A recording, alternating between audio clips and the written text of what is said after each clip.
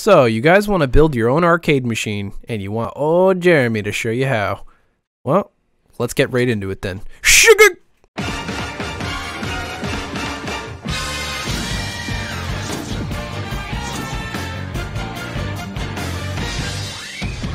So, buying an arcade machine outright, you can see here that's pretty expensive depending on the machine you want. Just a standard Simpsons arcade machine goes for $3,495. And just scrolling down, $3,000, $12,000, $7,000. You can get the arcade one-up machines that are pretty cheap, but in my opinion, they're just too tiny, too small. You know, you have to sit in a chair to play those. I like those stand-up arcade machines, you know what I mean? Something like this. I don't know what the fuck that is for $155, but that ain't right! So, I think the best thing that we can do is just build our own. Problem is, this project probably will be a little costly, but you know me, whenever I try to get you guys to buy something, I like including price points in all my projects, whether it be for modding tutorials or for what we're doing today. So I'm going to show you guys everything that I've done to this point and how much I'm spending currently on my project. So, to start off, we need the guts. And for this, you can use a Raspberry Pi 3, which I kind of recommend. Price-wise, you know, $34 for a Model B, not too bad. But I'm going to be going with the Raspberry Pi 4 because I already have this on hand because of the last video that I made here with the whole setup and whatnot. So this is a little more costly. It's about $100, but you know, you get the case, you get the SD card, everything comes included. You get the 2 HDMI cables, you get, you know, everything you could possibly need is in this kit. Plus, you know, the Raspberry Pi 4 is a little bit better than the Raspberry Pi 3. So that's what I'm going to be going with. So I'm going to mark this kit at $100, although I didn't buy my Raspberry Pi. I actually got it as a gift from a friend. Almost fucked up my speech with that one there, but got it as a gift from a friend.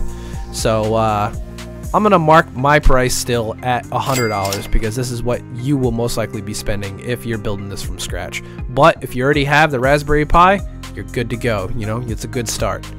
So the next thing you're going to need is an arcade machine.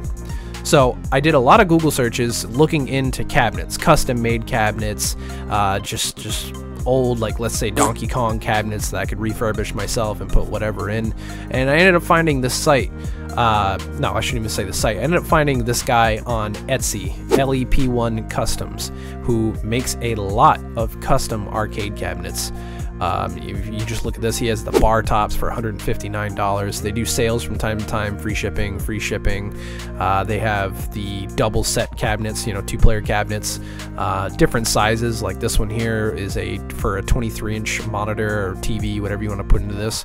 I ended up going the bigger route, and I bought this LVL32J huge 2-player upright cabinet. So I did spend $419 on this, but I do believe it was on sale at the time when I bought it. So I want to say I spent $350. I could be a little wrong. Just keep an eye out for whenever these are on sale. But the dimensions and everything in this are exactly what I wanted it to be. It's about 64 inches tall, 31 inches wide, so it fit perfectly in my room. It can fit up to a 32-inch screen, which is what I wanted for when I'm playing 2 players with friends. You know, you don't want to be bumping elbows and stuff like that. You want plenty of room. It's got room for 2 4-inch speakers, which I already happen to have, so I'm not going to be including that price point into this. You know, obviously the joysticks, the buttons. It's got the Sanwa pattern that you can have. It's optional, I believe, when you check out if you know which pattern you want. You can have the option for the trackball, which I'm not going to do because I don't give a shit about bowling and golf and all the other, you know, stupid kind of cabinets. But in my opinion, anyways.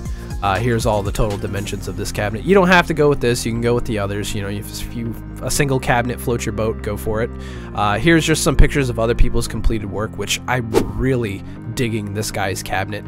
If you look at his colors here, he's got the sky blue going on it with the yellow trim. I love that. I honestly think I might have to take this for myself. I won't include this. It looks like an Atari stripe here. I'm not going to go with that. Maybe just the blue with the yellow. Just because if you look at our channel here, our icon has the sky blue and the banner here has the yellow. So I really think that'd be perfect for us. So paint wise, I think I'll be going with the blue and yellow in the future. But back to the cabinet here. I'm gonna go ahead and buy this cabinet. I'm gonna wait for it to get shipped in and I'll continue the video from there. But before we do that, I also want to show you what else I'm buying here. I'm going to buy this arcade kit, 2-player classic arcade, do-it-yourself USB encoder. You know, this whole long list here. It's essentially buttons and joysticks that I'm buying from Amazon for $39.99. It's not a bad price. It comes with, what is this, 2, 4, 6, 8 action buttons, 2 coin buttons, player 1, player 2 button. These little encoders here that you can see on the left and on the right are for the Raspberry Pi, so it's essentially this is player 1, this is player 2, whatever you want it to be. There are other options for different colors, but I'm just going with this. I like the blue and red.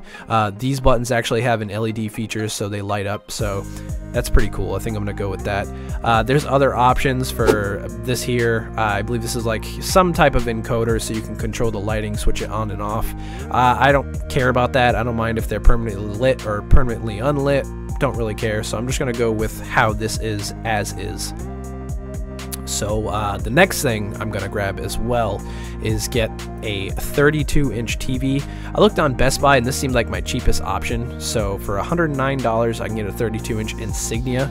I actually already bought this TV. I went in and I was like, hey, let me get that, and I did find it for open box, so I got it for $92.99. So I already cut my price down there, so that's pretty good.